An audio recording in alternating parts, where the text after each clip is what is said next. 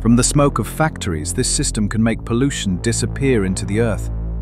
Northern Lights CCS, built by Norway and the EU, has started running, taking CO2 shipped in from across Europe and sending it deep under the North Sea.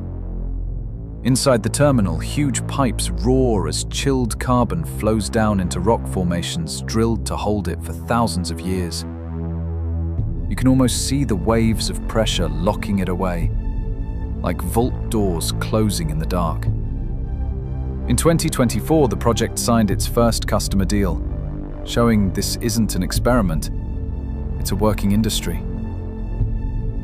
Turning fumes into silence beneath the ocean floor, it's proof we can rewrite our future, one buried ton at a time. Follow TickerFlow to access the next file.